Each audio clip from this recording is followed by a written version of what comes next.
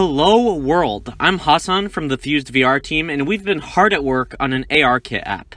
Today we're taking a break to show you 5 of our favorite ARKit experiences that you can get right now, and what we believe makes each of them special. Let's jump into our favorite 5 experiences. Our first is Zombie Gunner Revenant AR Edition. If you've ever wanted to pilot a drone or a combat chopper, this is totally the game for you. The controls are simple, and small design touches like just the right amount of haptics make a huge difference throughout the experience. Now, I'm gonna stop talking so you can check out this shot.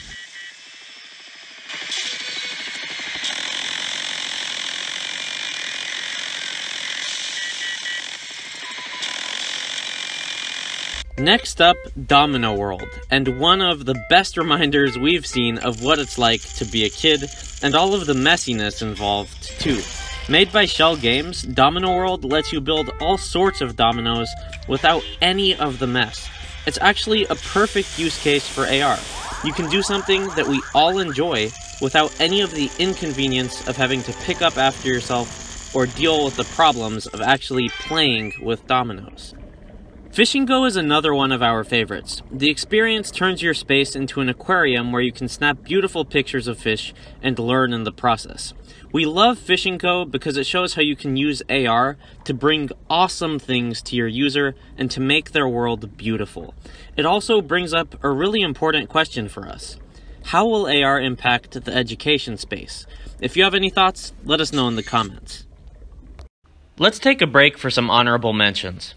ARG and AR Runner are really awesome because they use AR to unlock game mechanics that weren't really that easy before. They're great fits for ARKit, so we definitely recommend trying them out. We also like AR Basketball and Guns Royale. Both are great games and they're very easy to get started with. Euclidean Lens is another great ARKit experience. It's a space-based puzzler, and because so many of the puzzles are spatial in nature, it's a really good fit for putting something in your environment and being able to manipulate it using AR. Getting back to our favorite 5, we also love Powered Up.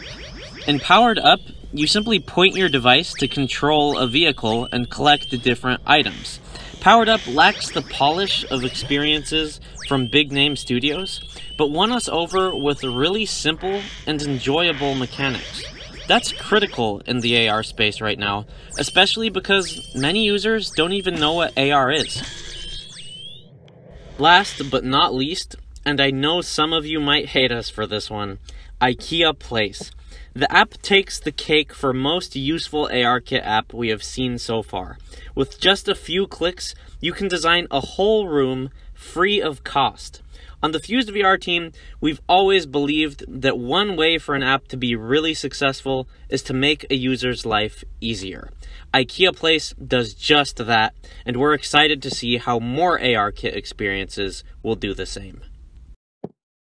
That's all from us for now, but stay tuned if you want to hear more about our work with ARKit and how you can join a community of other people that are also stoked about AR. Also, let us know in the comments. What are your favorite apps? What do you want to build? As for us, you know we're forever building and testing, so we'll see you next time.